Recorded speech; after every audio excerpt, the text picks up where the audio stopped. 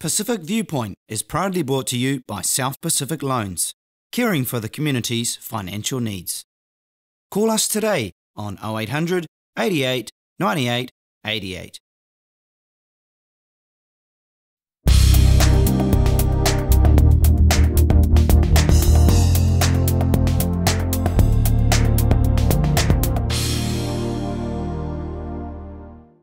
Good evening and welcome to Pacific Viewpoint.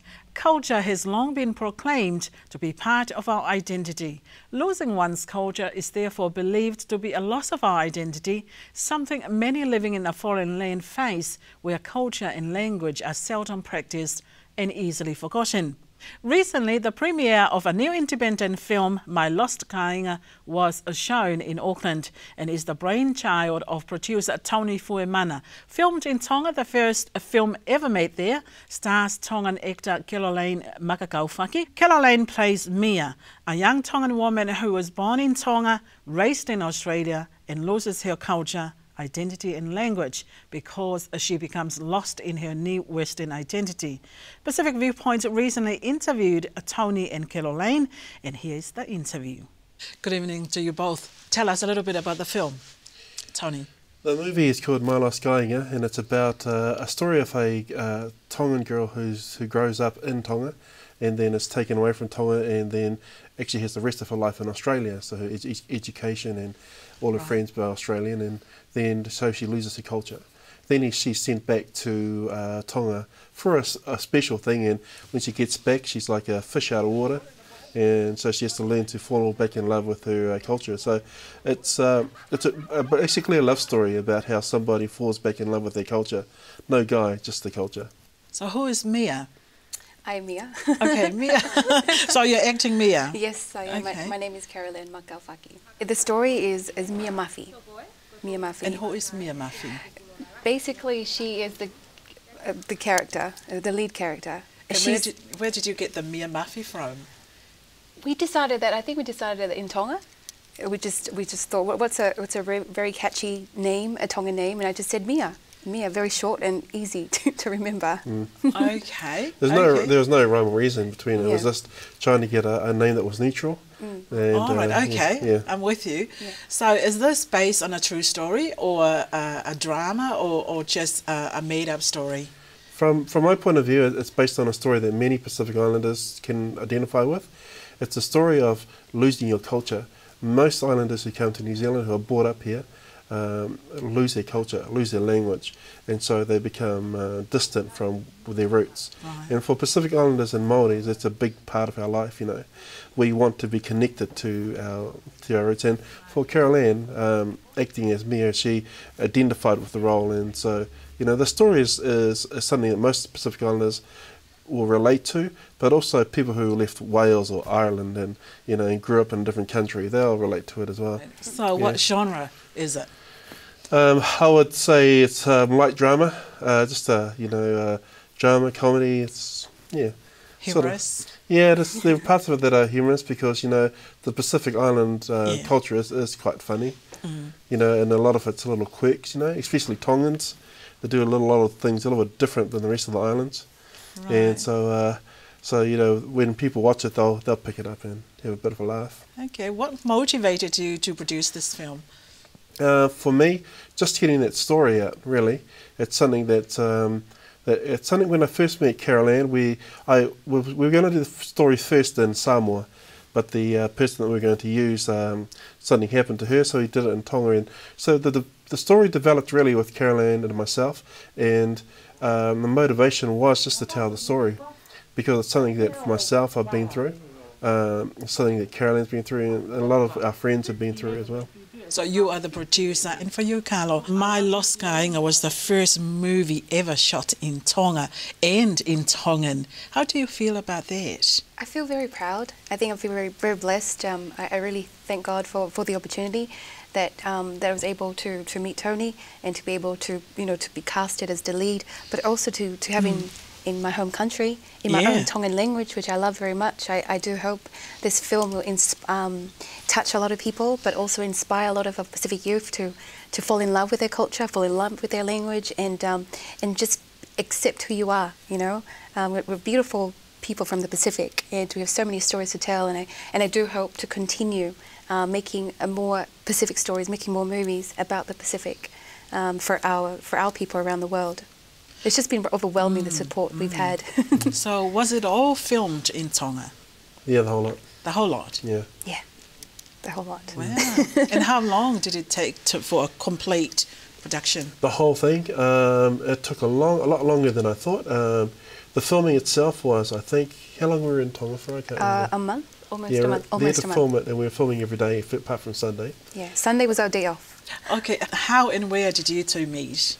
I was working on a radio station, and then I interviewed Caroline, because she had come over to the Pacifica Festival, and at that stage I was looking at doing the movie, and it was in the traditional... How long ago was that? That would have been 2008, I think it was. Yes, Yeah. 2008, and I didn't realise he already had the project and they were recasting. And so when he was interviewing me on radio, I didn't realise that he was already had the project and was looking for someone to cast as Mia, the lead, with what happened to the Samoan girl. So when I explained to him my story was very similar to Mia, you know, born in Tonga, raised in Australia. Grandma sent me back to work to do 2 years of voluntary work, and I basically fell in love with my Tongan culture all over again. And then he emailed a few weeks later and asked, would you be interested to do an independent film, you know, this cast as Mia as the lead. And I've always been passionate about performing arts, and so performing is my first love, and I thought this would be a great opportunity for me, not only professionally, but also a great way to showcase Tonga, my country, and in the Tongan language, which I love so much. And I said yes. And you saw the character of Mia, and you found it in her. Basically, yes. I mean, it's okay to have a story, but it's hard to find, you know, like an actor or someone that can bring out all to live that. She'd already lived it in her life, and so it wasn't that far away from, you know, her own life, and so it wasn't that difficult. So being in Tonga, she knew the culture. Being also because she'd gone through the Western education, she'd understood that part. She understood the restrictions of a Tongan, and so the story wasn't too far away from her life, actually away from most of our lives if we, you know, for Pacific Islanders who grew up in New Zealand or Australia. What struggles did you go through producing it? From my point of view, from directing, it was being in a different country, a different language, different culture. That was my biggest struggle, but it was a challenge because of what I want to do long term. And so I thought the best way to start, because I'd already done documentaries about the Pacific, and so putting something together wasn't that hard. So really it was the language and the culture. That was the biggest struggle, really, from just a director's and a producer's point of view. Right. It might have been different from an actor's point of view. Right. What was your biggest obstacles? Biggest obstacle would have been, I guess, the island mixing the island way of thinking with the way that I was brought up, which was Western. So I wanted things done in a particular way, but Tongans wanted it done differently. And I've come across it in the past. And so You're New Zealand born. Yeah. And so it was just a matter of adapting everybody, because if they didn't adapt, I'll just kick them off the movie. See you later. And here's Nguyen. All right. You know, I think that was the biggest. We didn't have any problems. Like everybody in Tonga was really helpful to us. You know, they really helped us out. They went out of the way. The police would, you know, we would see a policeman on this road, and he would stop and help us. You know, and all those sorts of things. We weren't really limited by anything. A lot of people just opened their doors to us, and so I'm really thankful to the Tongan community that helped us out, even though they didn't really know what we were doing, because you know, we were doing a feature movie, and how do you explain that when there isn't anything to compare it to? Right. Is there any controversial issues in the film? From my point of view as a Niuean, no, but I'm not too sure from a Tongan point of view, because there are things in it that we push the boundaries, like for our character Mia running through Queen Taloti College, and she was wearing shorts, really short shorts. that would have been controversial for a lot of... It was very... And judging by your... yes, that's we had to ask permission. Did you? To wear shorts. It was very short too. But, you know, it was just to play the character. But Ma'ata Havea, who played my grandmother, she's the principal. And so she said yes to everything. But she had to ask permission did she from say yes to everything? She said yes to everything, but she had to ask permission from the church that we can come and film. But in shorts. Yeah, so she knew I had to run through. She was fine with that. And also her pushing the character into the pool. You know, that was another thing. Yes, because he had asked my other to give me a hiding the Tongan way. For me to, because I had arrived at her house in Queen Charlotte, and I said, no, I'm going to Dateline Hotel because it's more classy, and she came to Dateline, and so the scene that you saw was for her to take me back. So he wanted my other to give me a Tongan hiding. My other does not support violence, did not. So she asked Tony, no, I don't want to hit Galo. Can I just push her into the pool instead? And so that was it. So we decided, okay. Yeah. And was that okay with you? Yeah, that was fine. We wanted something that would bring the character, because she was on looking down at her culture, because she had come to take her grandmother away and take her back home, put her into a rest home, and that would be it. She could go back to her life, and so we wanted something that would be a shock to her system, because that would have either been getting a hiding, or something like this. So it would brought her right down to make her think what's actually happening. And so from there, she slowly has to, win back the respect of herself, really, to understand her culture, because she'd forgotten all about it. She'd forgotten that, you don't come and just do that. And you can do that in Australia and New Zealand, but don't just turn up my house and say, get out of here, you're going to a rest home. So what is your favourite part in the filmmaking process?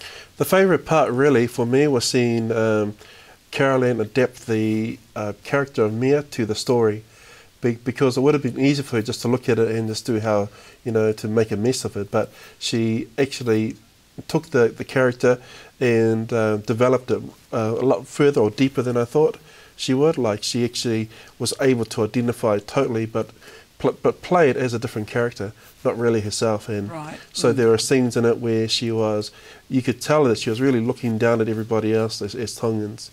Like, one part of the movie is that when she got picked up at the airport, she had to sit at the back of a van with all these guys who'd come from a plantation, and she didn't want to do that. And you could see the look on her face that she was disgusted that she could lower herself to be like these guys, and these guys were making fun of her in Tongan. And so those sort of things, when you're looking through a camera and you see these sort of things, love it. I love that one. Anyway, what is your favourite part? I think I don't have a favourite part. I loved all of them. The favourite thing for me was the whole process of being in a first. I've done little bits of television in Australia, but this was my first feature film as the lead, and in my language. So that was a bonus for me, and to be able to see the local talent. We used a lot of locals in the movie. See my Ma'ata Javier from Gonzalo College take up a role and really get into it and become this grandmother. Not herself, but in character. And that was the favourite part of me, learning from Tony, learning the whole idea of doing a movie, how it's done, and the process of it, and the post-production as well. But to do it in your own language, in your own country, is just something that it's really priceless. And to be able to do the first one, I think it's really, because in our culture, there's not many Tongan actresses up there. There's many of us, not many of us. You're the first one. I suppose so. And so that was my favourite part of all, just being able to be to work together with an amazing team, but also to be able to work with a director who really adapted to the Tongan culture. What Tony said earlier, he really had to learn from me and my other. We were his ears and eyes on everything. And everything that you see really is improvised. We had a script, but we couldn't do it. We just knew it was not appropriate for our culture. And so we improvised everything. So in Tonga, she was your director? Yeah, it was easy for me to write a story. I had point A, B, C and D, but put it in reality where characters have to come out to life. If I write down, okay, this character goes from point A to point B, but in reality, when you got somebody who has to live it, they go, actually, no, they wouldn't do that, because if we did that, we'd probably get kicked out of Tonga. And so, so just a lot of adaptation and a lot of me sitting down and thinking, okay, I just have to change my way of thinking. Yeah. Like our ending of the movie, which was the main part of the movie, changed about an hour before we shot it.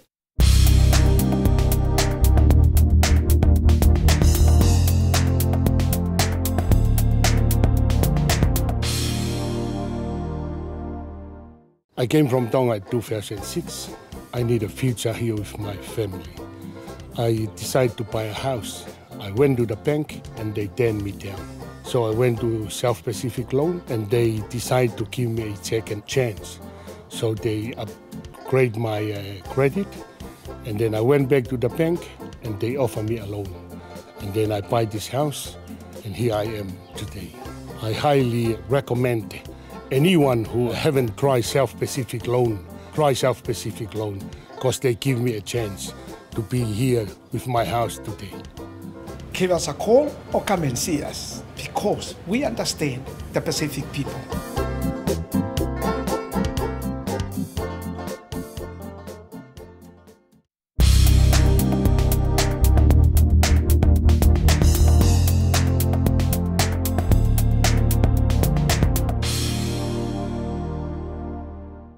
What do you think the most important, memorable, significant, the plot or the characters?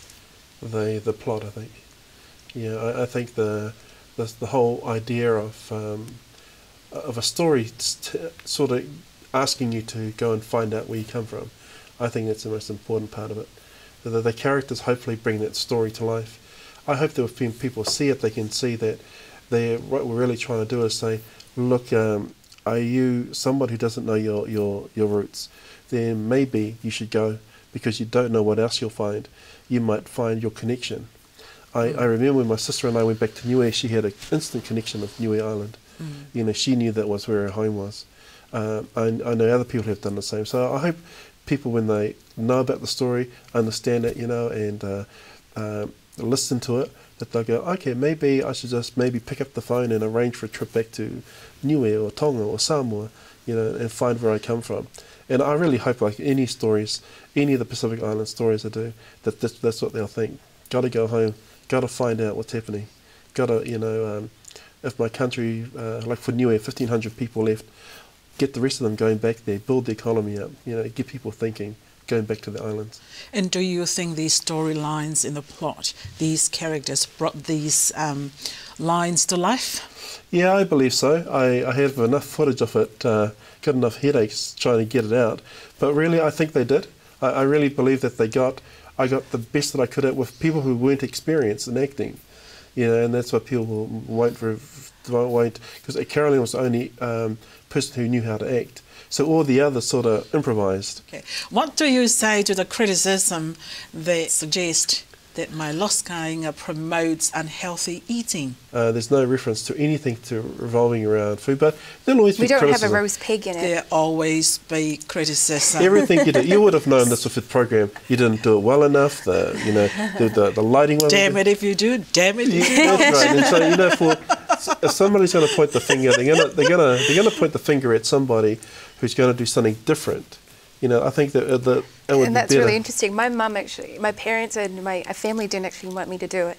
They were against it because they're very conservative. My father's a minister, and I'm the odd one out of the family. And they didn't want me just to be out there in the criticism and stuff. And I said, Mum, this is what I love, and it comes with the industry. It doesn't matter. People will say some bad things anyway, but it was really, you know, trying to tell her to understand it. You know, just being a normal mum. Why can't you be just a normal daughter? Well, you are normal. Actually, you're doing, you know, they don't think that performing arts is, you know, they're very conservative. I come from the Havea side. Yeah. All right. So, okay. Hey guys, stand tall. You're doing great. You're doing great. Who are your target audience? Pacific Islanders. How about children? Yes. Yeah, they can watch it if they can. All age groups, really. With parents or? Parents, yes. With parents? Mm-hmm. Is that PG or PG? Yeah. Is it? Yeah. Or G? It is P. No, the G is the one where it's general, so it's PG. Yeah. Where can people go to watch this movie? At the moment, we're showing it in Auckland. After that, we're planning on taking it back to Tonga. We're arranging to do that, and also we're planning to take it to Sydney and also to the States. Now the film has been made. Are you both satisfied? Yes. I think yes as a director. No, you're never satisfied. You know, when you have something that you want to do, you sort of think, I could have done that better. But I'm happy with what I have. You're happy. I'm happy with what I got, how we did it. And you, Carla? I have no regrets about the movie, but you know, in terms of, you know, for myself, I don't really like watching myself on TV or and stuff. So I remember when we were doing the editing and me, you know, doing the narration and the voiceovers, I was watching it. I go, oh, I would have done that maybe a little bit differently, but it was good. It was a great process, a great way for me to know what it's like, you know, to be in front of the camera and to take a character and become it.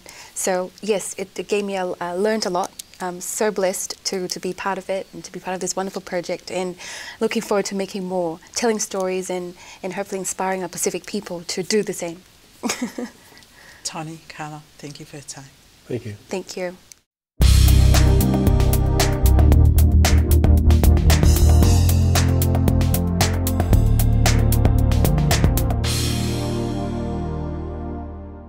Over the upcoming programs of Pacific Viewpoint, we'll be profiling Pacific businesses in the community. Tonight, starting with EMT money transfer in Parkinson in Bearsco, headstones and memorials.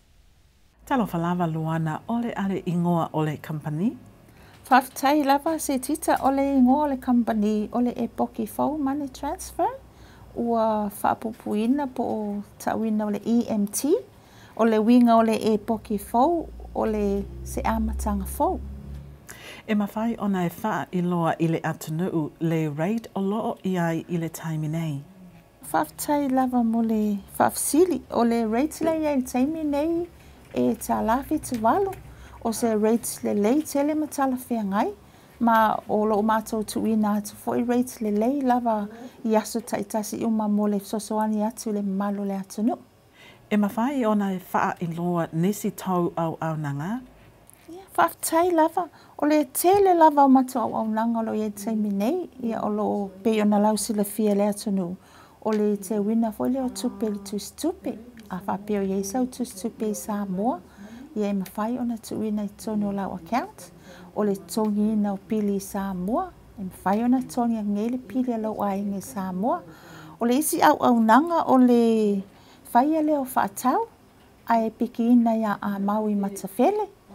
O tasiwe au nanga o loo whiwhia tele i le malo le atunu ui nei vai taimi. O le whaia leo siaki, e mwhai lava o na tala i so se la o le ANC e Samoa. Pe e mwhai fo na tala i le malai wa ale le whareolo. E ia ini whaapitoa mo le aso o tina? A whaftai mo le whafsili, o le taimi nei. O lo ele o ye se whapitoa lava mo aso tina, o na tūlanga nei, o lo mātou tuina tu lava ia rate le lei mo aso uma lava, i le tausanga atoa, o so le whapitoa la e alu i aso uma lava, i le rate, whatasi ai ma le whita ngofie. Let the Samoan people know where you are and your phone number. Whaftai tele Samoa mo lau lango mai, o le mātou address po le tuatusi o lo i le numera fitu Princess Street o Tau, o le mātou telefoni o le lua fitu o whāwalu o, lua fitu o whāwalu o, whaftai tele sa moe lau whawhunganga. Whawhetai Luana. Whaftai.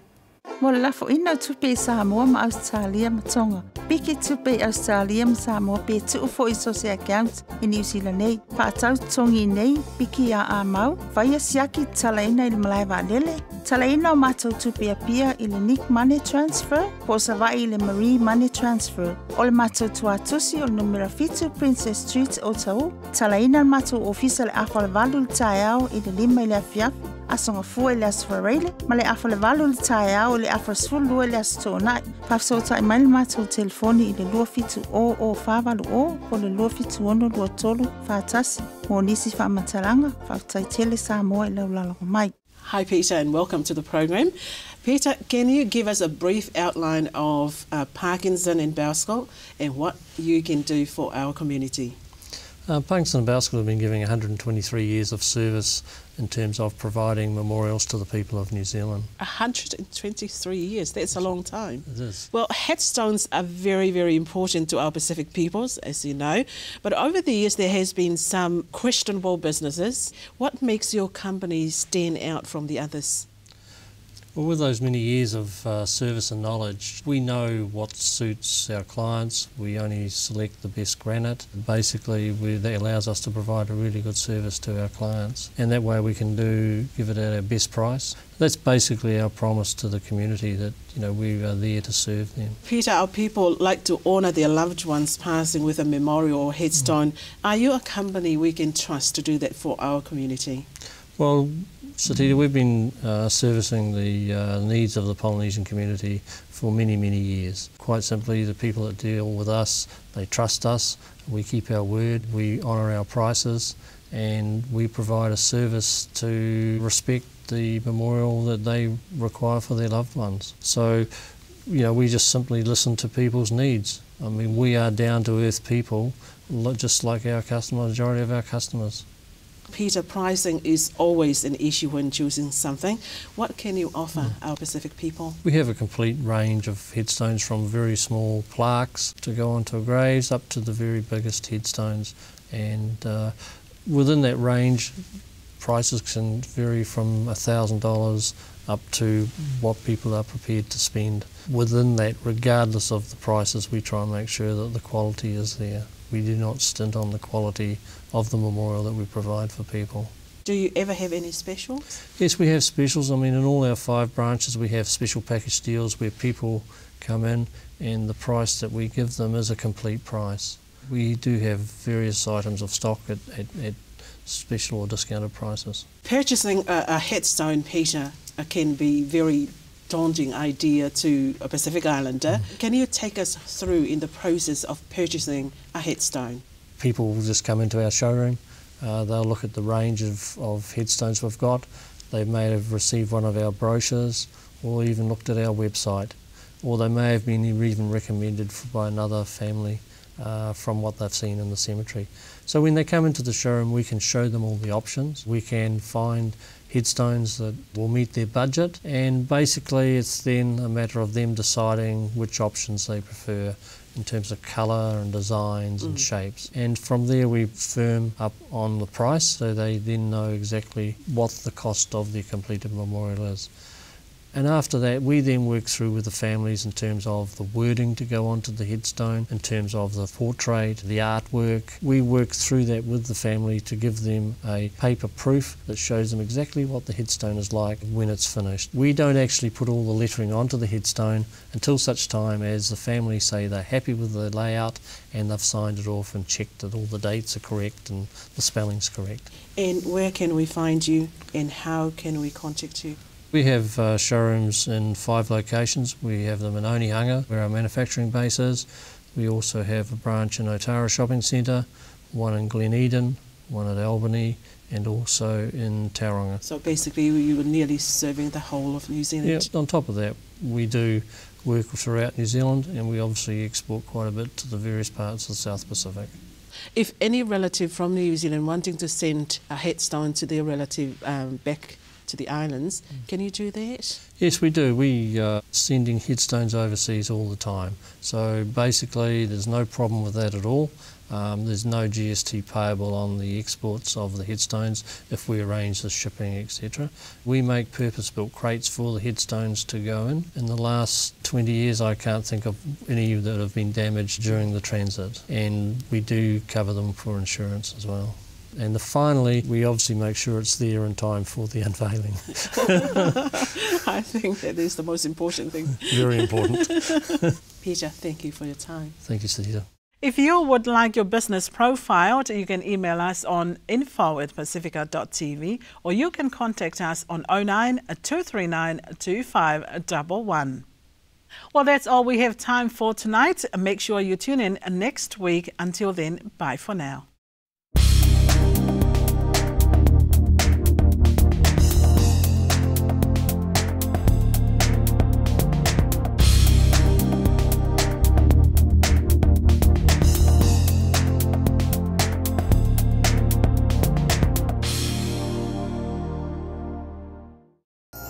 Supporting local content so you can see more of New Zealand on air.